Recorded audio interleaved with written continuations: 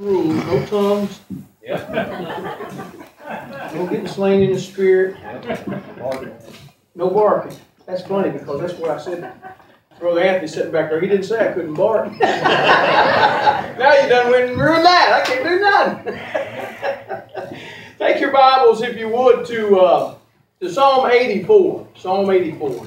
And it's always a pleasure to be here at the 10 meeting, and looking forward to hearing Brother Colby, Brother Spurlock here in a little while. Psalm 84, and I don't have a watch on me, and I'm being serious. If I get up around 20 minutes, somebody throw something at me, wave at me, holler at me or something. I may not go nowhere near that long, but sometimes we get carried away. All right, Psalm 84, verse number 1 says, How amiable are thy tabernacles, O Lord of hosts! My soul longeth, yea, even fainteth, for the courts of the Lord. My heart and my flesh crieth out for the living God.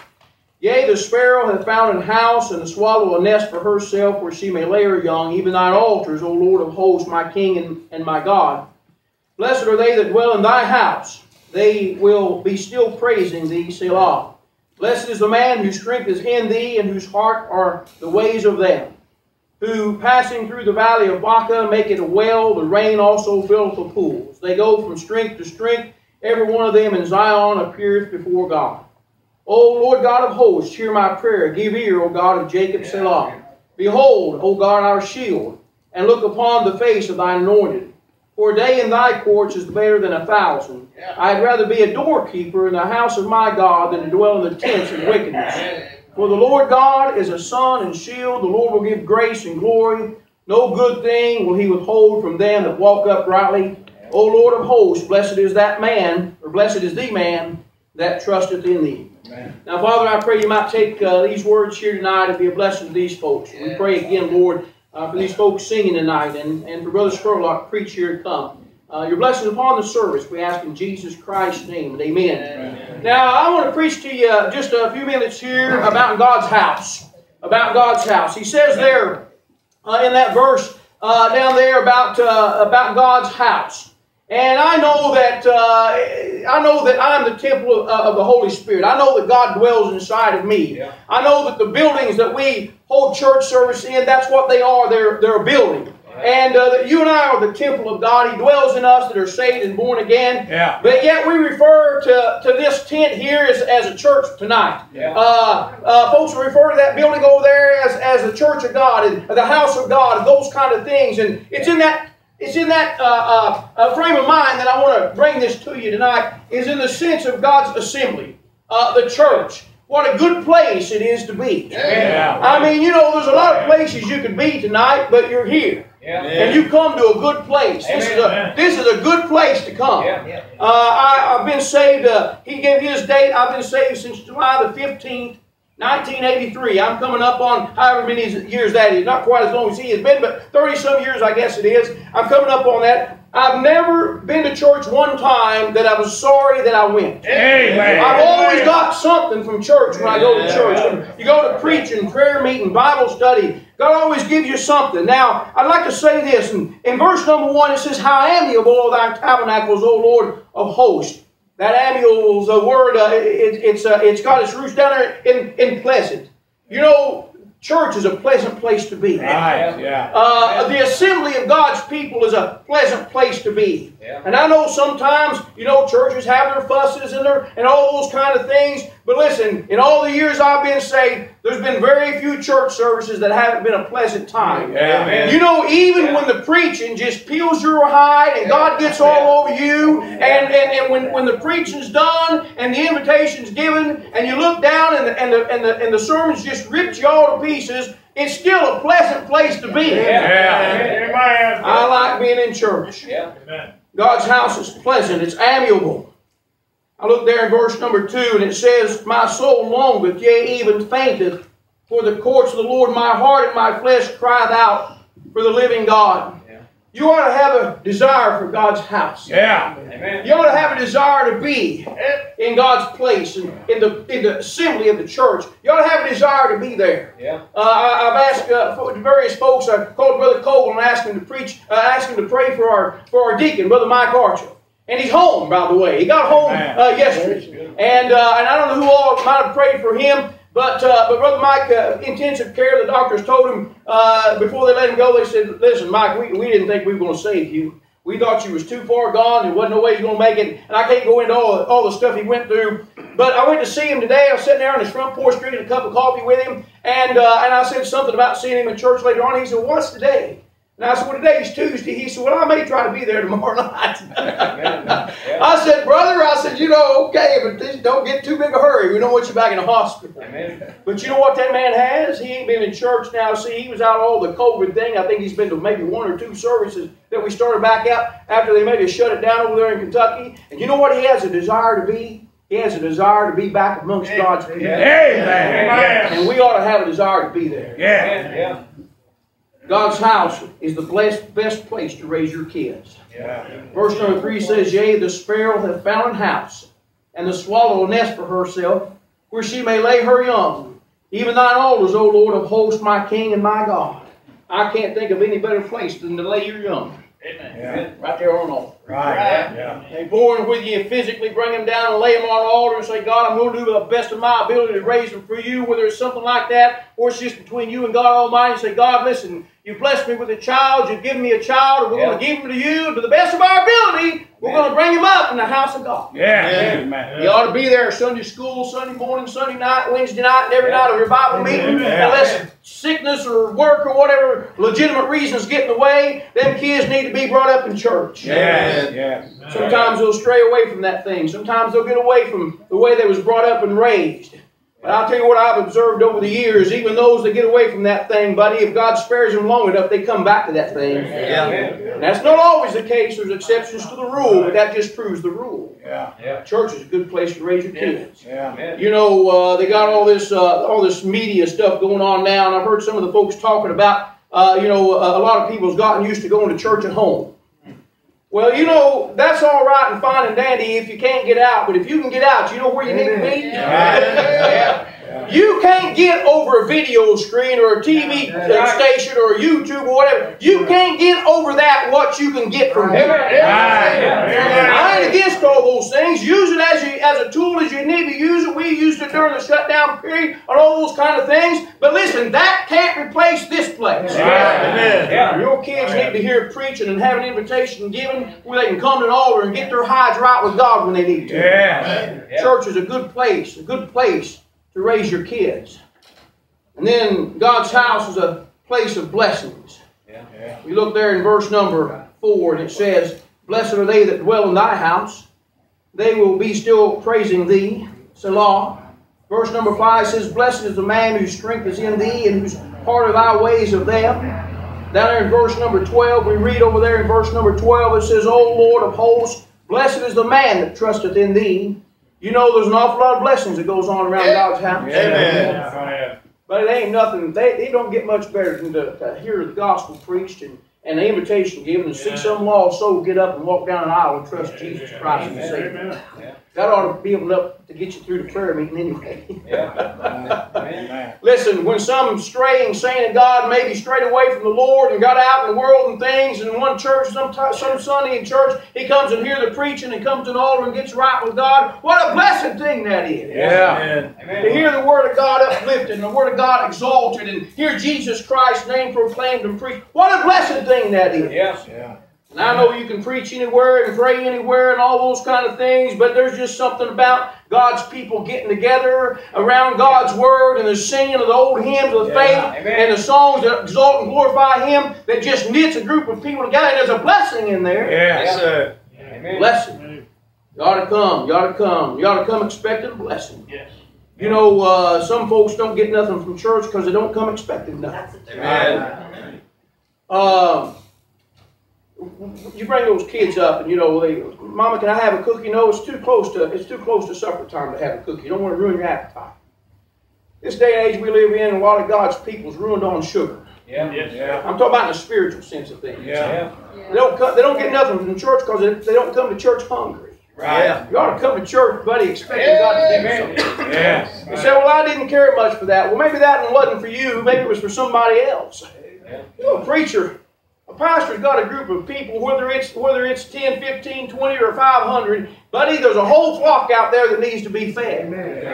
And some Sundays, somebody else might just need it worse than you need it. Right. And maybe that sermon wasn't specifically for you. Maybe it was for somebody else that needed it just that day was for them. Yeah. Yeah. But there's a blessing there. Yeah. Yeah. God's house will place a blessing. You know, God's house makes the dry times better. Amen. That thing down there in verse number 6 says, you're passing through the valley of Baca, however you pronounce it. Make a well. The rain also filleth the pools. Now, I read a little bit about that thing, and they said it's a dry place. You know, sometimes in life's just a dry place. Yeah. Sometimes you're going through things, boy, and you know, you pick up this Bible and you read this Bible sometimes, and there ain't no fault in the Word of God. Sometimes the fault's in you and I, but you read through this book, and it's just like there ain't nothing coming from that book. Yes, sir. When you find yourself like that, you ought to get someplace and say, now, Lord, there's something wrong here. I ain't getting nothing from that book. Yeah. If there's anything between me and you, God, let's get it fixed right here and right now, because I want something from that book. Yeah. But sometimes life's dry. Sometimes it's dry.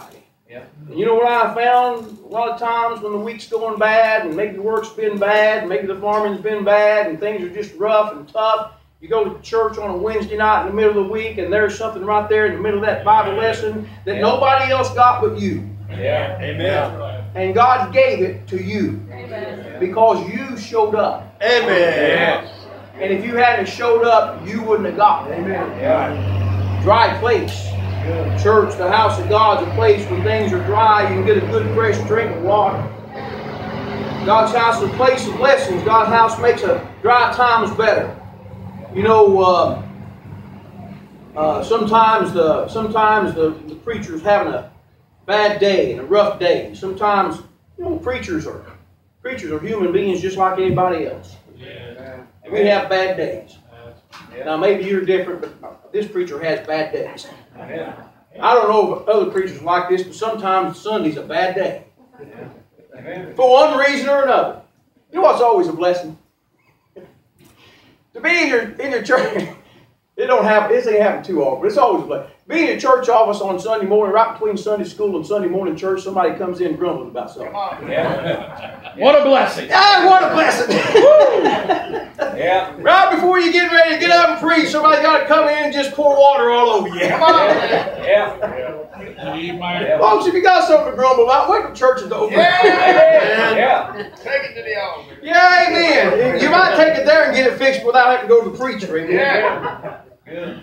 God's house makes it dry times better. God's house is a place of prayer and praise. Yeah. Verse number 4 says, "Blessed are they that dwell in thy house; they will be still praising thee." Selah. Verse number 8 says, "O Lord God of hosts, hear my prayer." You know, God's house ought to be a place of prayer. Amen. Amen. Ought to be a place where God's people get together, have prayer meeting. Yeah. I don't care how you do it.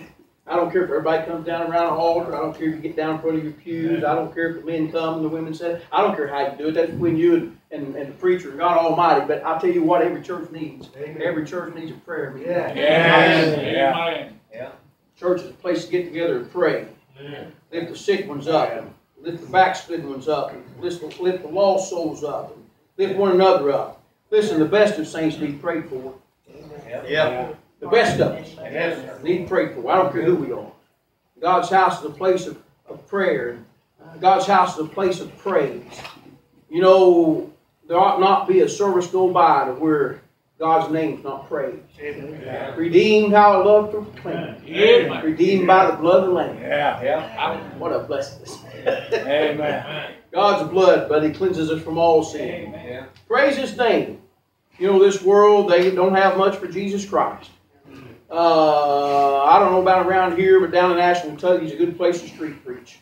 Of course, most of the response is nothing, but the good outweighs the bad. Yeah. But still occasionally, you know, you get some heckler out there and stuff. Doesn't want to hear anything about God's book or God's word or any of those things. But God's house is a place that you ought to be able to come in and lift up the name of Jesus Christ and praise Him for what He's done. Listen, folks, when God does something for you, tell somebody He does something for you. And maybe you can't tell them specifically what God done for you, and that's okay. But you can stand up, lift your head up, and say, "Hey, folks, I just want to acknowledge something. God did something real special for me this week. And I just want to praise His name publicly for that." Yeah. Amen. Yeah. All right, we've got to move on. God's house is a place of prayer. God's house is a place of prayer. God's house is permanent. Yeah. Verse number 10 says, "For a day in thy courts is better than 1,000. I had rather be a doorkeeper in the house of my God than to dwell in the tents of wickedness." A doorkeeper in the house of my God than to dwell in the tents of wickedness. Some of us here, we've dwelled in the tents of wickedness. Yes. And you know what I know about the tents of wickedness? They're just a temporary thing. Yeah. And there's somebody all the time setting up a new tent. Yeah. Amen. A new den of thieves. A new place to just, live for the devil. Yeah. They're all temporary. Yeah. Listen, the church, the body of Christ, is forever. Amen. Yeah. I'd rather be in this crowd tonight than any other crowd I've been in. Amen. Amen. People say, well, they're hypocrites in the church. There's hypocrites in the bar, too. Right. Yes, sir. Yeah. Buddy, this place here is a permanent place. The church of God is, listen, I know we're apostatized and Laodicean church and all that stuff, but in the end of that thing, it's going to be glorified. You're right. Yeah. And all the differences are going to be put aside. Yeah. All right, God's house is a protected place. Verse 11 says, "For the Lord God is a sun and shield. The Lord will give grace and glory. No good thing will He withhold from them that walk uprightly." God's house is a place to get light. You know, you can get light in God's house. Yeah. You get light. That book's being preached. You know what's coming out of that book? When that book's being preached, light's coming out of that book. Yeah. Got to give you light. Yeah. Somebody says, "I don't know what God's trying to do in my life. I don't know what God's doing right now. I can't understand what's going on." Listen, go to church and get some light. Amen. Yeah. Just about any major problem I've had in life in the 30-some years I've been saved, God's took care of it through somebody preaching or teaching. Yeah. Got to give you light. Yeah. Got to give you light. It's a protected place. Yeah, bad things happen to God's people. You know why that happens? Because you're alive. Yeah. We all grow old. We all get sick. These bodies of ours, they're going to fail us and all those kind of things. Bad things happen. People lose their jobs and all that kind of stuff. But I'm going to tell you something. I'd rather go through the things God's people go through with God than to go through those same kind of things without Him. Right. Yeah. Protected. Place of light. And in verse number 12, we'll surrender. O Lord of hosts, blessed is the man that trusteth in Thee. It's gained through trusting Jesus Christ as your Savior. Amen. You know, when you get saved and you trust Christ, nobody realizes just what all they got into when you trusted Jesus Christ as your Savior. Yeah. There ain't nobody understands all the doctrinal things that happened to him or her when they trusted Jesus Christ as their Savior. And all that stuff that goes on. Nobody realizes the family that they have gotten when they trust Jesus Christ as Savior. Yeah. But you only get that through trusting Jesus Christ. Amen. That's right. You don't get that through getting baptized. You don't get that through joining the church. You don't get that through turning over a new leaf. Right. You don't get that through quitting your sin. You get that by trusting Jesus Christ as your Savior. Yeah. And that's the only way you get it. Yes. Amen. There is a way that seemeth right unto a man, but the end thereof are the ways of death. And Jesus Christ said, "I am the way, the truth, and life. No man cometh unto the Father but by me." There's the way. Yeah. All right, Father, we come to you and thank you for your mercy, God, and your grace be at the rest of the meeting. In Jesus' name, amen. Amen.